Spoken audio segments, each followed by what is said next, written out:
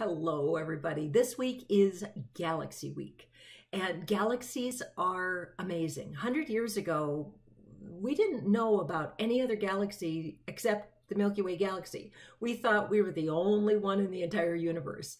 Now we know there are billions of galaxies, each galaxy containing billions of stars, and galaxies come in lots of different shapes and colors and sizes, and they evolve and they change and they rotate and they spin. And they're fascinating things. So let's dive in and see what we're going to talk about. We are going to start with our own galaxy, the Milky Way. How is it structured? What are the different parts of it and its anatomy? Of course, we're going to have our study guide. Then we're going to go into types of galaxies. How are they classified? How are they organized? Because that's how we make sense of lots of data, is by putting it in groups, different sets and groups, so that we can organize it. Quasars. Quasars are the birth cries of galaxies. And how do those help us determine time a long ways away in the history of the cosmos? And then galactic evolution, from young galaxies through older galaxies. We're going to have a lab, of course, our constellations, then our quiz. So let's take a look at this week's lab. We're going to begin the lab by asking you to identify various parts of our Milky Way galaxy. This sketch is definitely not to scale, but I want you to identify the different parts of our Milky Way galaxy. Then one of the things we're going to talk about during this week is something called Hubble's tuning fork. Hubble's tuning fork was invented by Edwin Hubble, same fellow that the telescope is named for. And he was trying to make sense out of all of the galaxies he was seeing through his telescope. And so what he did was he created a shape that was very much like a simple tuning fork that someone would use to tune a piano. He put various kinds of galaxies on the handle and then on the upper and lower segment of the tuning fork. What I'd like to have you do is go through your notes or search online to find various images of the Hubble tuning fork and put the various kinds of galaxies on here, and then label it with some arrows to indicate different the direction in which the galaxy arms are moving as they open and get longer or shorter. And then use that to answer some questions down here. Now, galaxy cards. If we were doing this in a face-to-face class, I have some, they're just little plastic images encased in plastic. But because you're doing this at a distance, I have similar images that I've put in the lab. If you have access to a printer, it might be fun, and I highly recommend that you print this page, cut these out, and I would suggest that you try and play kind of a game of solitaire. Can you move those around on the table and put them in a Hubble's tuning fork shape? Figure out who should go on that upper tine, the bottom tine, and the handle. Now, I give you a hint of how many spirals, how many lenticulars, how many ellipticals you're supposed to have, and then just simply write the numbers in on this.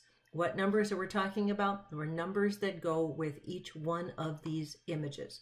If you're not sure what goes where, go back and look at those descriptions for how the spiral arms change from left to right, and look at how the size of the central disc changes from left to right as you go along that tuning fork. So we do this a lot. We practice knowledge and then we use it to make sure it's cemented into your beautiful brains.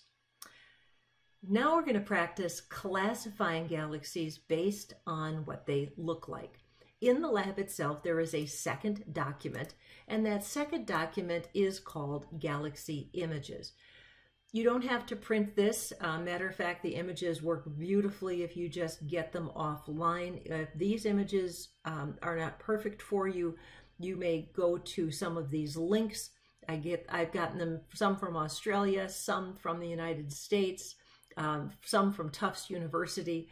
And these are places where you can look at these images a little bit larger, maybe in more detail.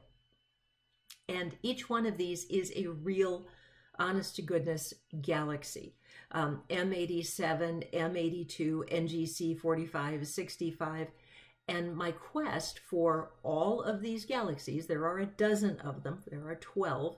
My quest is that you take a look at each one of these and then try your hand at identifying what kind of galaxy it is.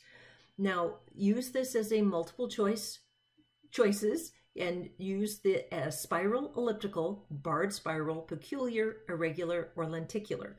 So those are your choices. And then hypothesize an abbreviation. So let's say you choose that it is a barred spiral. Is it a barred spiral A or B or C? So you hypothesize what do you think its abbreviation is. Then after you've done this, and please do this first, and I promise you, you will not get a worse grade if you guess wrong, okay? You will not get a lower grade for guessing incorrectly. I really want you to practice. It's like swimming lessons. You do not get points off for not being able to swim well when you start. That's what this is all about. I want you to practice this. Then what I'm going to ask you to do is go online. And sincerely, Wikipedia does a nice job of this. If you go to Wikipedia and you type in NGC 2997, a galaxy will pop up. Seriously, that weird collection of letters works. Some of the galaxies have names, some do not. If it has a name, type it in, and then type the true or actual abbreviation there. And then, were you right or not?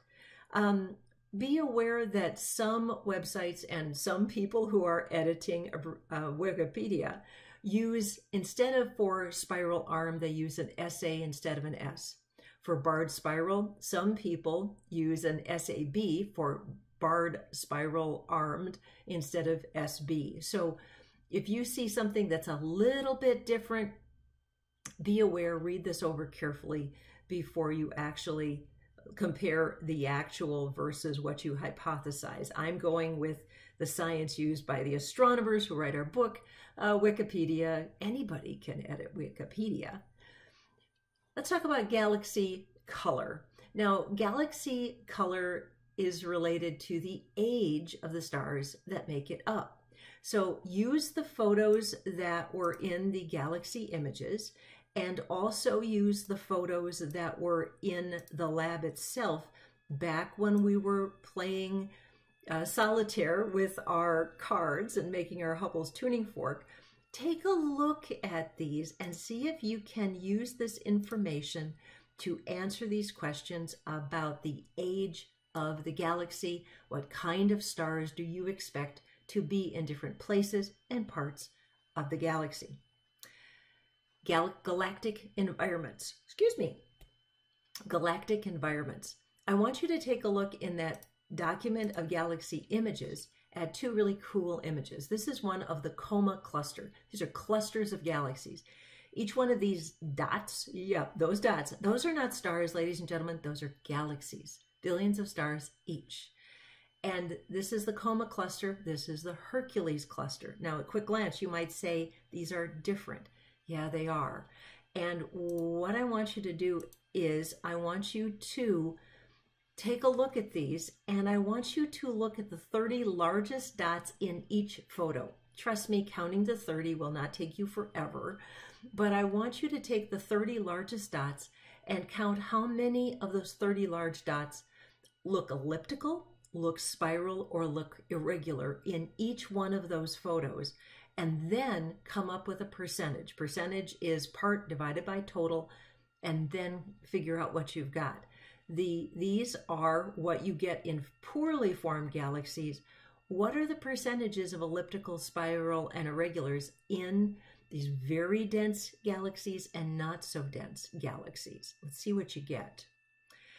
Last two things I want you to look at. One is something called the Hubble Extreme Deep Field Image. This one image contains over 5,000 galaxies. I want you to look at it, spend some time with it, answer a few questions over it. And then the very last part of the lab, there's a little video on YouTube where it is a simulation of galactic evolution. So watch it, the different parts of it. This is the best data and understanding we have at this moment in time, how galaxies evolve. So I hope you have a good time with galaxies this week. Wonderful, fascinating things. As always, have a wonderful week and ask me questions anytime you can. Take care. All the best. Bye-bye.